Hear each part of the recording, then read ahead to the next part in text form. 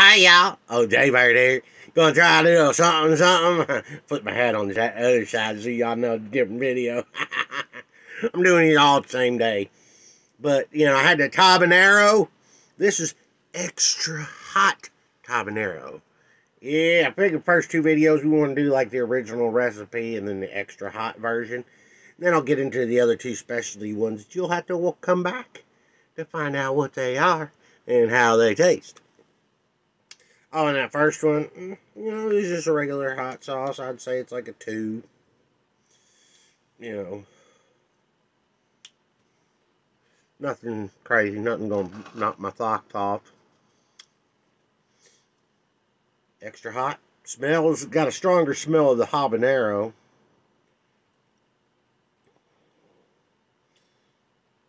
Same color, I mean, like I said, pretty much same smell, just a little bit stronger habanero flavor. Or smell.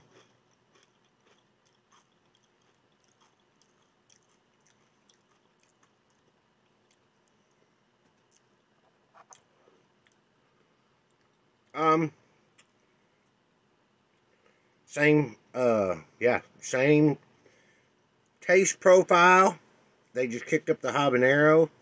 I don't even know how they kicked up the habanero with it still being the higher in weight content, because it's still number one ingredient is water, then carrots, and then habanero peppers. Now this one, it bumped it up. This would be about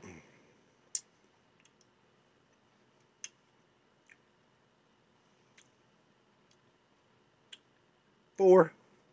It's got the tip of my tongue burning. It's got my scalp itching.